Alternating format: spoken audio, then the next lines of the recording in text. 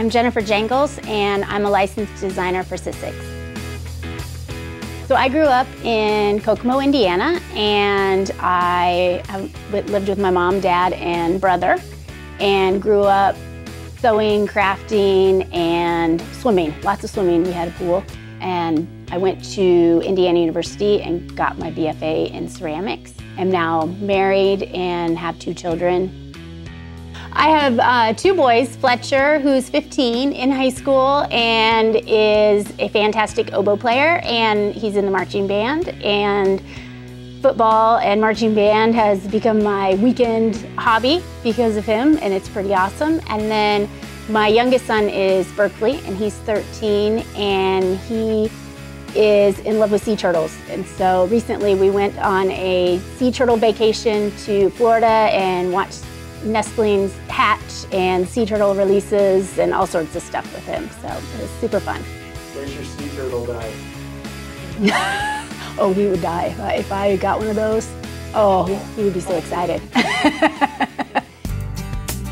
I like sea life, all fish, and I adore tide pools. It's actually one of our family jokes, because if there's a tide pool, I'm usually right there and chasing them around and taking pictures, loads and loads of pictures. So anytime we go to the beach and there's tide pools, my family knows to leave me alone, and I'm gonna be there for a few hours taking pictures.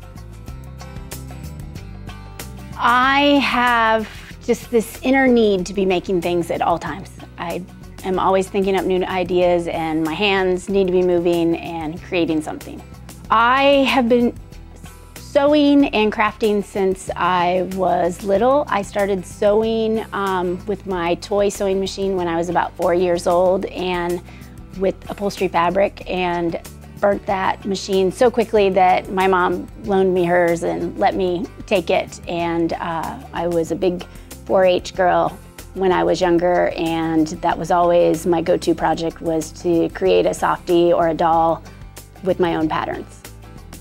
One of the benefits of crafting is being able to give away what I've made. I've given things to family members that I knew that I could still see and keep an eye on and remember that I made it, but no, it makes people happy when I give things away. I graduated from college with my ceramics degree and had a job that I did not like, and it was just so stressful that I quit and immediately started making ceramic tiles and mosaics. Got a tent and went out on the road selling my mosaics and tiles at art fairs. And that slowly led to ceramic beads, and from beads I made jewelry, and I wrote a book about making ceramic beads, and just continued from there. I was aware of Sizzix.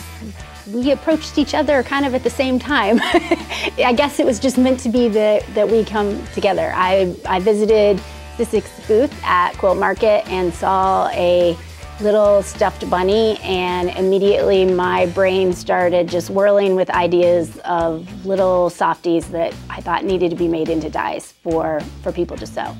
I love Sizzix because the dies cut accurate, and so no matter what you're going to make, it comes out cut correctly. You don't have the stress of knowing if something is going to work or not. And the other reason I love Sizzix is I have a need to make multiples of things when I craft. I don't usually make one of a bear. I make 10 bears, and so Sizzix and the dies really helped me to be able to do that without spending a ton of time cutting all the fabrics. I have 3 things that I would guess that people would not know about me. I'm obsessed with weather, and I would have been a meteorologist if I wasn't an artist. I always have loved storms and things like that. Second, I am a diehard Georgia football fan now since moving to Georgia, and have a giant blow-up bulldog for my front yard on Saturdays when there's games. Third, some people might know, but I restored a vintage Saro Scotty camper, and my family and I took it out west for a month on a big out west adventure. And For those of you who are sewers, you'll appreciate that on our out west adventure, one day the jiggling of the camper when we were driving locked the door and it was jammed and we couldn't get it open. So the boys and I left and went for a walk around house, and I came back and found my husband with a terrified look on his face. He had my good sewing scissors shoved into the lock of the camper door, opening the camper. He knew he was in trouble, but it was his only option. And it was like, it was the only thing he had. And he was like, I'm sorry. My husband is a geography professor at University of Georgia. And he loves to camp and surf and just go to the beach too. And he wants a VW bus so badly to take all over, and I want something bigger so I can have a sewing and craft studio in it. I've had lots of different studios over the years, and this is by far my favorite studio that I'm working in right now, and it was actually our 2-car garage. And we put drywall up in front of the door, I put in a window and a door, and it's so bright and airy, and it's got a cement floor so I can make a mess and don't have to worry about it, and I just love it. I don't listen to a lot of music actually. I work in silence during the day just because my brain is going so fast that I need complete quiet to concentrate. So the music drowns out the voices in your head. It does. And the entire family's like, I can't believe you sit down there all day in quiet. Most people know this about me, that I've always had a crush on John Mellencamp. I worked at a flower shop all through college, and I occasionally got to deliver flowers to John Mellencamp's house too. Totally dorky. If you're just getting started in crafting or sewing and you're intimidated, I say just go for it.